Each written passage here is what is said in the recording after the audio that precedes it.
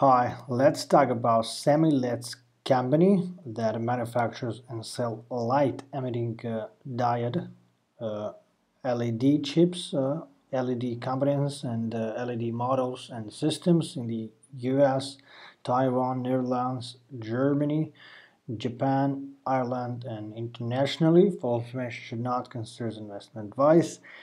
The earnings have grown over 50% over the past 5 years.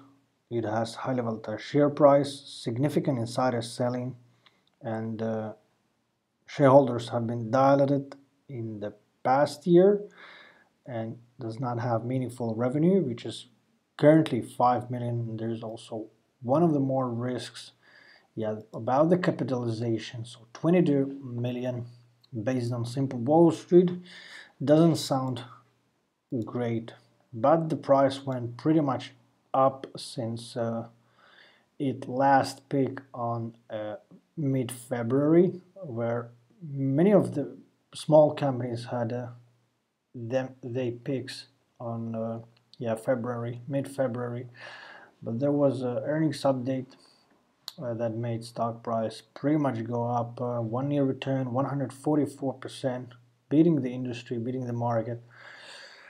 Yeah, as I said, price volatility considered as the highest, and valuation side, unfortunately, simple Wall Street, neither the TIRX has not forecasted, but luckily the Market Watch has a stock price target at average of $30, so there's quite a bit of the upside, which is pretty good.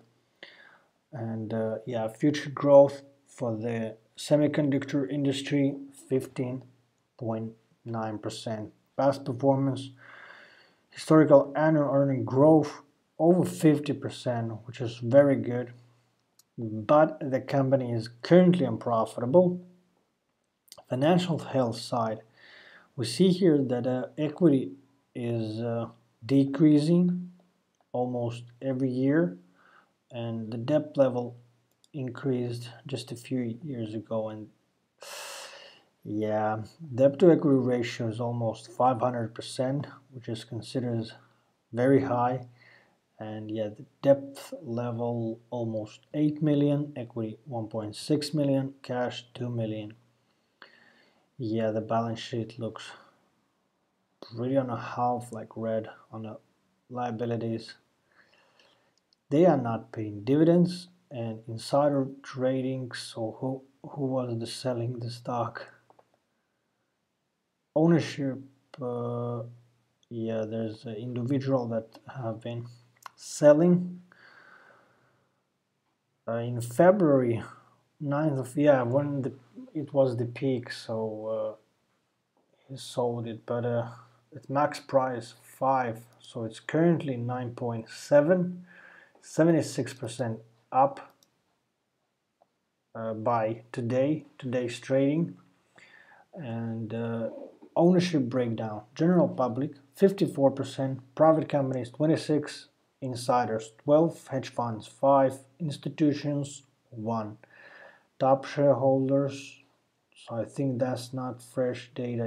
So November last year, December, November, December, November, okay, February, and also February. So he's actually the one that have been selling the stocks. 11.5 sold at the price 57. So his left current valuation 11k left, but there isn't on both sides. So other one insider of the member of the board directors have been buying. Also one of the members was buying also. Renaissance Technology decreased 2.5%. Anyway, as I said that it's highly volatile share price, it is, and there's pretty risky to enter this. So the insider was selling 9 of February, so around here, max price 5. Okay, not bad, but I think he doubled if you brought, or actually not.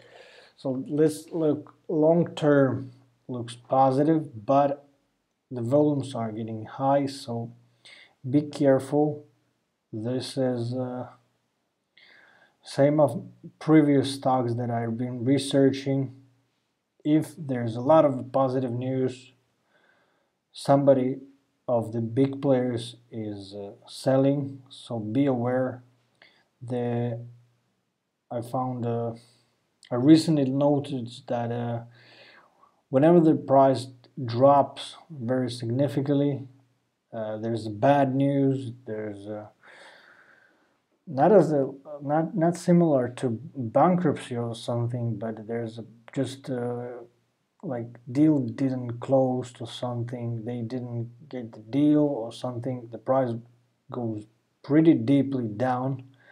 The institutions usually buy from the bottom, then they could wait like for years or 1 year or 6 months. Then there's a coming good news that they're merging, or that they are acquiring, or they're getting acquired, or they getting the big deal. The price could possibly pump. If we use this company for example, from the 3 to even 10, 12 or 14. So there's a highest point 13.44, as you can see here.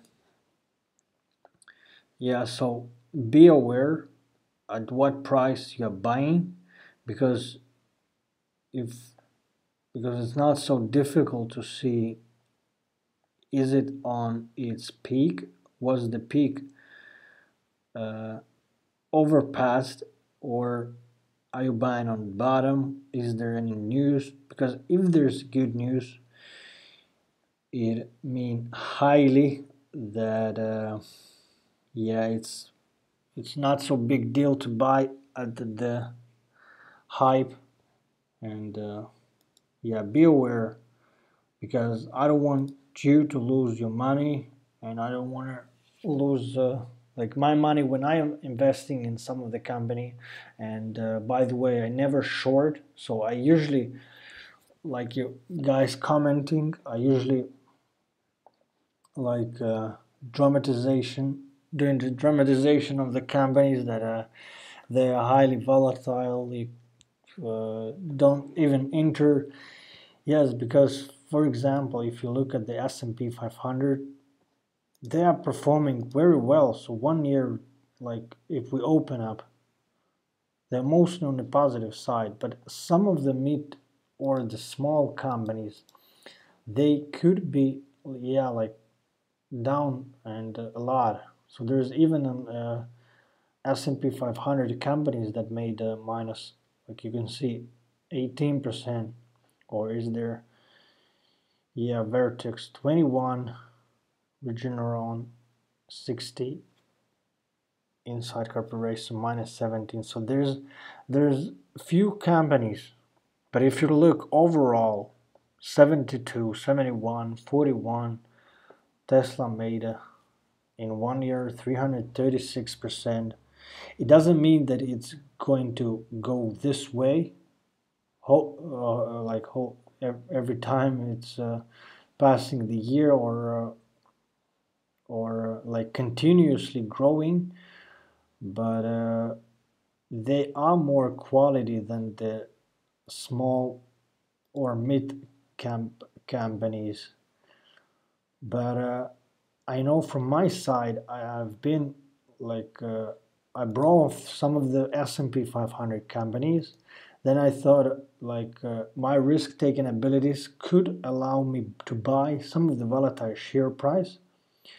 I was entering one of the stocks that went from its peaks like minus 20%. It drops from the peaks.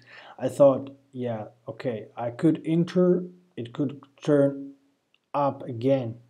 What I did, I brought the stock and it went down.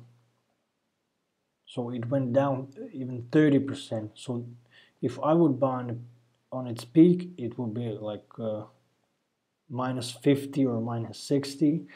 But since I waited for it could went like down, I knew it would went down like minus 20%. I thought it would go parabolic. It didn't. So yeah, it went minus 30%. So be aware. I know a lot of people get this, but by not knowing the all specific of the stock market, you could just buy it on the wrong time. So be aware, and if you're really sure about the company, you could buy on its peak, then you could buy a month later when it like drops minus 30, you could buy there. And yeah, you can buy it every month.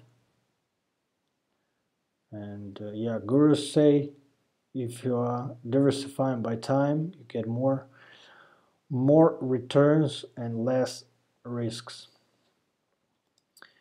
Anyway, let's continue on a simple safe dividends about the shares outstanding, because this is almost a very good indicator about the stock price. If this goes really significantly up, the share price is oftenly goes really badly down. But here's, yeah, the shares are increasing, which is not so good for investors. I know they're raising the money, but it's a good for company, but for investors, it's not so good. So 10 years ago, yeah, so they doubled shares in a 10 years, and total sales, as you can see, it's dropping down. So it's not good. And investing.com summary of the stock for long-term investors as a strong buy. So you can see here 92% up currently. So when I started recording the video, it was 9.5 or something. So it's currently 10.5. And yeah, there's a lot of risks, but if you do research well, if you do enter when there's a, I think the most probably the best moment to enter any stock is when there's a lot of a negative going on, a lot of bad news, and yeah, at least not some of them like bankruptcy news, because so there's you need to research very well before you are entering. And yeah, if you're entering the stock which made already like 93%, it's making risks a lot of risky. So it could turn out of hands and could be equalized to a lottery. But anyway, thanks for watching this video. Subscribe to the channel, like the video, and see you in a future one.